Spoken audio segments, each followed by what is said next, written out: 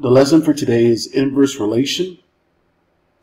And if you look at the first part of this lesson here, for it to be an inverse, you notice that the domain and range will switch positions. For example, if you look at the top diagram, it shows a relation R and its inverse. The range of the relation is its domain of the inverse, and the domain of the relation is the range of the inverse. So you notice that here in these two diagrams, the domain and range has switched positions. Okay, so you're going to go ahead and switch the domain and the range. Another key concept that we're going to go over is the inverse of f. It says the inverse of a function f is denoted by the inverse of f. That's how you read it, the inverse of f. That -1 looks like an exponent. It means the inverse of f. Okay. Now, we are going to go over composition, but not today. And we're going to use composition to verify whether two functions are inverse of each other. So for the first example, it says, what is the inverse relation of S? And it says we have a table X and Y, and there the table values are shown. So to find the inverse of S, remember how you do the inverse of S? It's like that, inverse of S. You have a domain and you have the range, but now they're going to switch. So instead of 0, -1, it's going to be -1, 0. Instead of 2, 0, it's 0, 2. Instead of 3, 2, it's going to be 2, 3. Instead of 4, 3, it's going to be 3, 4. Part B, it says, what are the graphs of S and its inverse? So if you notice, the first one was -1, -1, 0, okay. 0, -1. So the first one's going to be -1, 0. So what I'm going to do is I'm going to use a different color.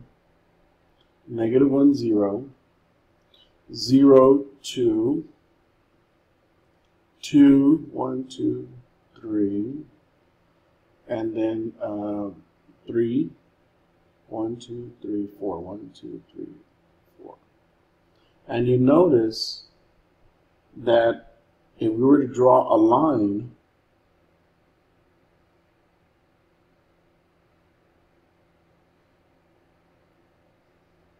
something appears.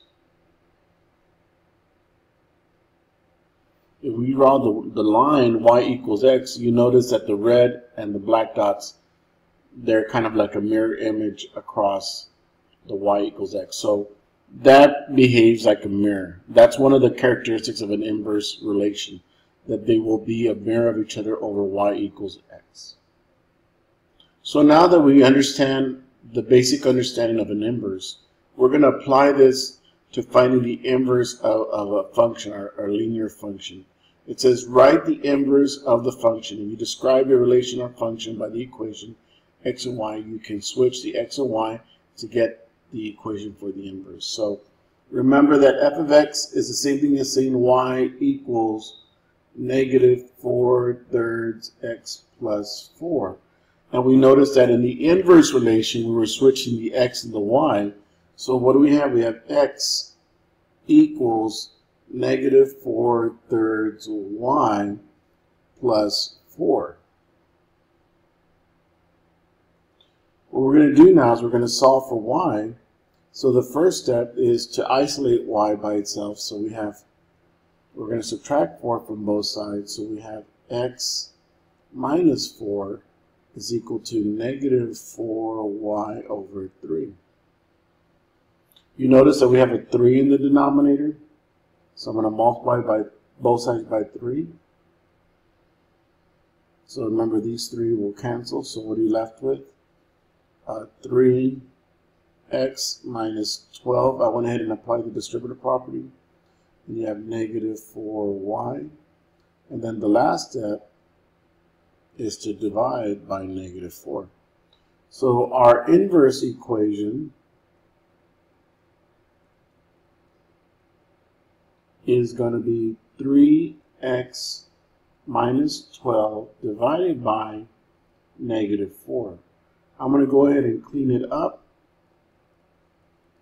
So you have negative 3x over 4, and negative 12 divided by negative 4 is positive 3. Now the next question, it says that we want to graph both our inverse and our function on the same graph. So I'm going to go ahead and write our function, which was, I'm going to use green or blue here. We have f of x equals negative 4/3 x plus 4. And then I'm going to use a different color to denote the inverse.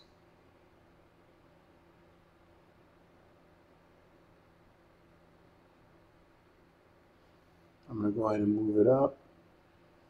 At this point, if you want to use decimals, you can. I'm going to go ahead and graph it on this Cartesian plane. And I'm going to start with the function, the original function. So we have the y-intercept, which is 4, 0, 4, 0, 1, 2, 3, 4. And I notice that the slope is negative 4 over 3, so you're going to go down 1, 2, 3, 4, 1, 2, 3, and you can repeat this. 1, 2, 3, 4, 1, 2, 3. I'm applying the slope. 1, 2, 3, 4, 1, 2, 3. And I'm going to go ahead and graph it. And this is our original function. So this is f of x equals negative 4/3 x plus 4. I'm going to go ahead and graph the inverse. So the y-intercept is 0, 3, 0, 1, 2, 3. And I notice the slope is negative 3 over 4. So you go down 1, 2, 3, 1, 2, 3, 4. 1, 2, 3, 1, 2, 3, 4. You can also go in the other direction. 1, 2, 3, 1, 2, 3, 4. 1, 2, 3, 1, 2, 3, 4. Connect the points.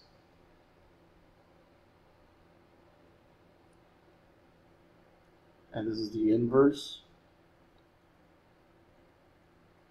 Now, one of the characteristics of the inverse, it should be reflected over y equals x. And I'm going to go ahead and graph y equals x.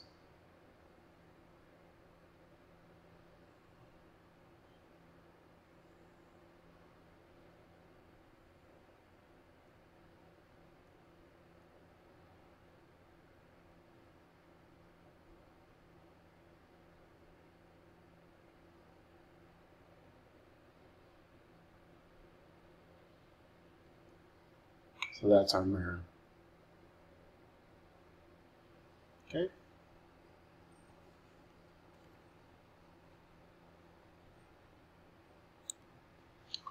We're going to graph this function, which is y equals x squared. And I want to go ahead and make a table right here. I want to start with negative 3, negative 2, negative 1, 0, 1, 2, 3. Negative 3 squared is 9. Negative 2 squared is 4.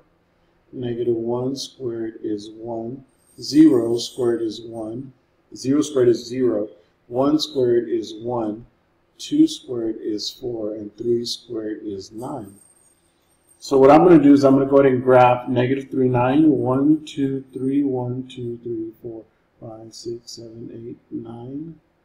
Negative 2, 1, 2, 3, 4. Negative 1, 1, 0, 0 is the vertex. And then, of course, it's a reflection over the y-axis. 8, 9. So here's our function. Now we have the square root.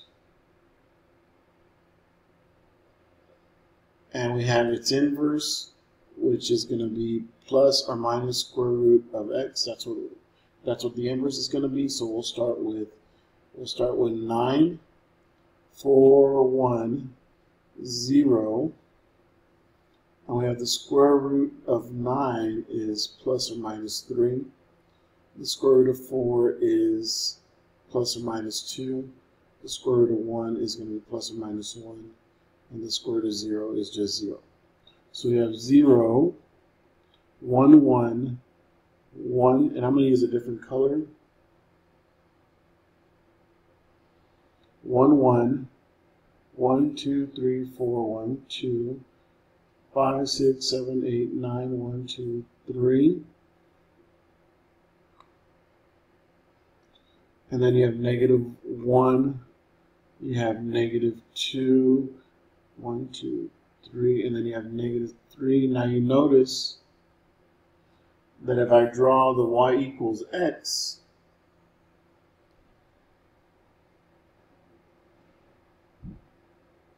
this here is the mirror.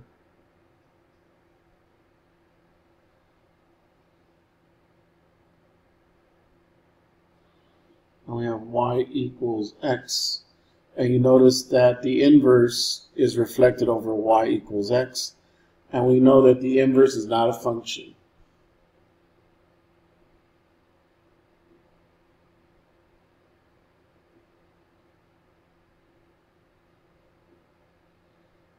But if we wanted to make it a function, we would restrict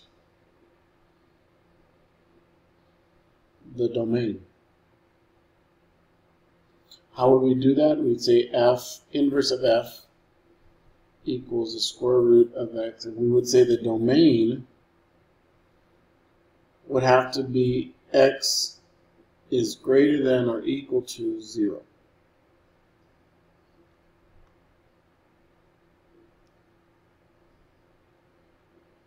X is greater than or equal to 0. Okay?